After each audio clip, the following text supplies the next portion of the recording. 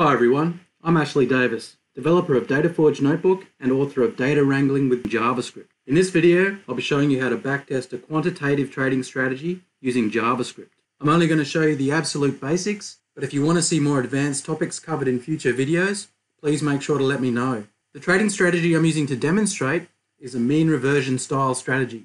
For demonstration purposes, I'm only going to be using a very simple and naive version of this strategy. So please don't expect anything too sophisticated. I also need to say that I don't particularly endorse this type of strategy. It just happens to be the kind of strategy that I'm currently researching for myself, although I haven't yet made any decision about whether I'm going to trade this strategy for real. We'll be using DataForge Notebook to build our code, but to do the actual backtest, I'll be installing Grademark, which is my open source API for backtesting. We're going to jump straight into the details of coding here, but if you prefer a more basic overview of trading, quantitative trading and systematic trading in JavaScript, then please look out for another video that's coming soon on my YouTube channel. We're going to start off here with the default notebook in DataForge Notebook, but the first thing I want to do is create a new empty notebook and save it somewhere.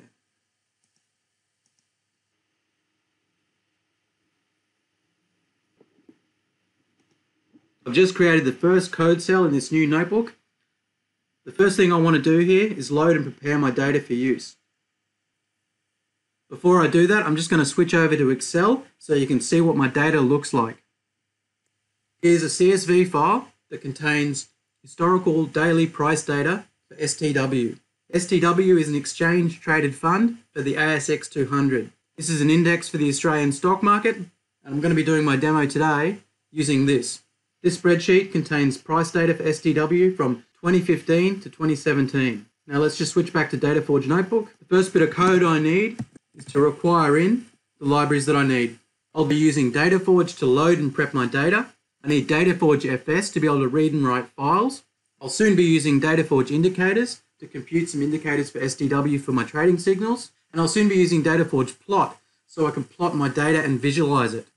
Here's the code to load my data. There's a lot going on here. I'm loading my data into a data frame. I'm parsing some of the columns to particular formats so I can use them. I've set an index because pretty soon I'm going to compute an indicator and I need an index to be able to merge my indicator back into my original data frame. I've also renamed the data column to time. That's just so that my data conforms to the layout required by the Grademark API. Now I've just added some code to preview the first 5 rows of my data.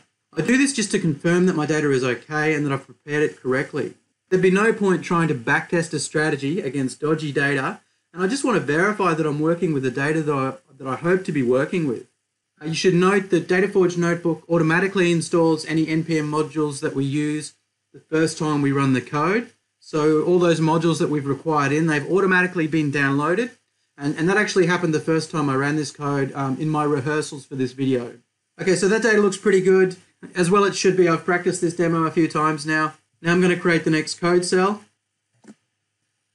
Now as an extra step of checking, I'm just going to use DataForge plot to visualize the final 100 days of STW's closing price. Okay, that's looking pretty good. It looks like there is some nice volatility here in STW, and that's what I want with the kind of strategy that we're looking at backtesting today. Okay, so now I'm going to need some indicators. I need to compute an indicator that I can use as a trading signal. This indicator will give me a rule as to when I should buy and sell STW.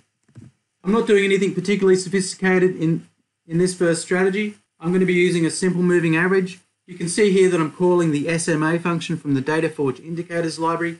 This gives me a rolling average of STW's closing price over a 30-day window of time. Now I'm merging the moving average back into the original STW data frame because I need to have these two data sets together to make trading decisions when I'm running my backtest. Now this is why we added the index before. We added the index so that I can merge the data together based on the date. Now I've just plotted the closing price compared to the moving average.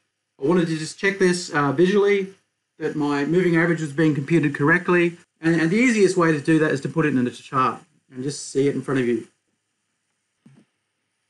Okay, now it's time to define our strategy. Firstly here you can see that I'm including some functions from the Grademark backtesting library. I'll be using these in a moment to run the backtest and then analyze the results. After that you can see the JavaScript object that defines my trading strategy. As I mentioned earlier, this is a very simple mean reversion style trading strategy. It buys when the price is below the average, it waits for mean reversion to occur, and then it sells. There's some code there for the entry rule, and it says that I should buy when the day's close is less than the 30-day average. I've also got some code there for an exit rule, and that says that I should exit when the day's close is greater than the 30-day average. I also have a stop loss rule that says I should exit if the price drops by 2% or more. This stop loss rule helps me cap my losses so they don't get out of control and I don't lose too much money when a trade goes against me. Now this is the code that runs the actual backtest, so I'm just going to actually run the backtest right now. You can see that we're passing in our strategy and our input data series to the backtest function, and what it produces is a series of trades. It has simulated our strategy on the historical data day by day, and as it's produced each trade, it's captured them to a list, and that's what we get as the output of the backtest function. I've printed out the number of trades, which turns out to be 61, which you can see there. Then I've displayed the first 5 trades so that we can verify that everything looks okay. I can also plot my trades to a bar chart. It's always a good idea to visualize your data. In this case, I'm checking the profits on my trades. I can easily identify the trade that has the most profit. That happens to be 5.16%. I can also easily verify that my stop loss rule is working. As you can see on the negative side of the bar chart, that all my losing trades capped at just under or over 2%. Of course, you'd never get this level of perfection in real trading. In backtesting, what we're doing is a kind of idealized notion of trading, and it represents the best case scenario we could have achieved had we run this strategy in the past. We don't have to just rely on visualization to understand the performance of our strategy. We can call the Grademark API analyze function to compute performance metrics for our strategy. We start the analysis by providing the initial amount of capital. In this case, I'm starting trading with $10,000. I'm also passing in the list of trades that we generated in the previous code cell. So what the analyze function is doing is walking through each of the trades one by one, and it's applying the profit or loss to our capital. So for each trade, depending on if the trade is a winner or a loser, that's going to increase or reduce our capital. What we get at the end is a JavaScript object that you can see printed out in the output there. And the fields of the object are the computed metrics, the performance of our strategy. You can see there the starting capital, the final capital at the end, the amount of profit that we made in total, and a few other useful metrics as well. We aren't quite done yet. I'm just computing and plotting an equity curve. This shows the value of our account growing over time. Ideally, we want to see this going up because it means we've got a profitable trading strategy over time. And usually we'd like to see it being fairly smooth rather than volatile.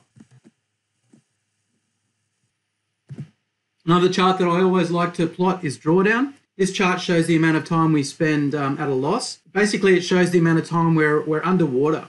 It measures the amount of loss from the highest peak to the lowest trough, and it can give us a feel for the amount of risk in our strategy. Well, that's it for this video. I've only covered the absolute basics here. And please bear in mind that backtesting won't tell you exactly what you're going to make with a strategy in the future.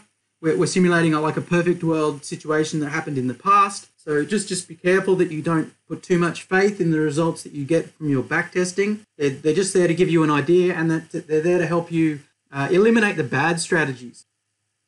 Now, there are many other advanced techniques I use in my own backtesting. You can see some of them listed on the screen there. If you're interested in hearing about any of these topics in future videos, please reach out and let me know. My email is ashley@codecapers.com.au.